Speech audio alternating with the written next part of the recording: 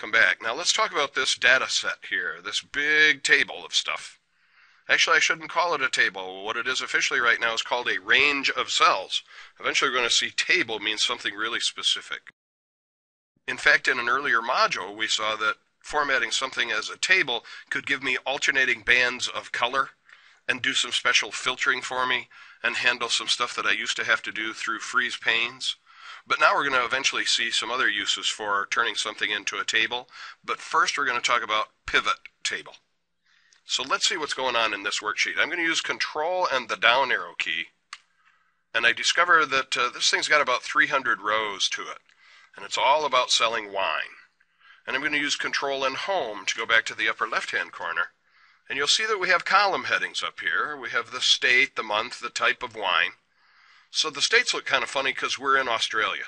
Victoria, New South Wales, South Australia, those are the states here. We've got month and year, we've got the type of wine, red or white. We've got group of wine, which is Riesling and Merlot and Semillon, and I don't speak French, so I'm probably slaughtering those names right now.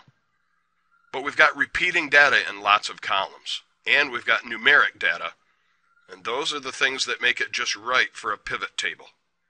Now I see the same sales rep showing up in here over and over again. We got 3 sales by Roland Walquist up here, got some more of Roland's sales down here. We've got about 300 individual rows of sales data, making it pretty tough to see any trends. Who's the best-selling salesperson? What's our best-selling wine? Right now we can't tell any of that, but we've got lots and lots of raw data to analyze. And a pivot table turns out to be a great way to do this. So you may remember from an earlier discussion that if you were going to set up subtotals, you needed to sort first by the fields that we're going to use to subtotal. When you're creating a pivot table, you don't have to do all that stuff. Pivot tables are really easy to set up, and they're real easy to edit. So let's see how easy this could be. I'm going to click anywhere in this big range of cells here, and I'm going to go to the Insert tab. And over here at the left-hand side, I've got 2 things that seem kind of similar. One of them says Table, and the other one says Pivot Table. By the way, just as a side note, Insert Table is exactly the same as Home tab and Format as Table. Those are just 2 ways to do exactly the same job. We saw Format as Table earlier.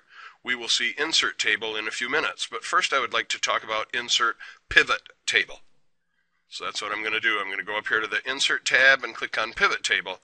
And it says, where's the data? But because I started with a cell inside this contiguous range of cells here, it figures out that the data is wherever I have blank rows and columns.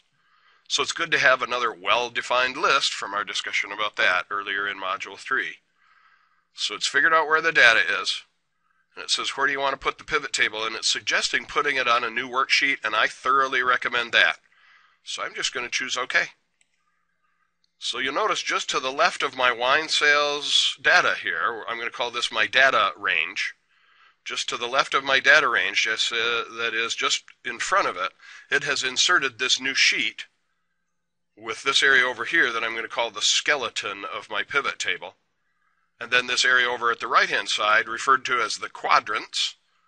And at the top of the quadrants, it has a list of the fields that came from my data set. So if I go back here to wine sales, the column headers, the sales rep, the state, the month, the type. Now I'm going to go to this newly inserted sheet.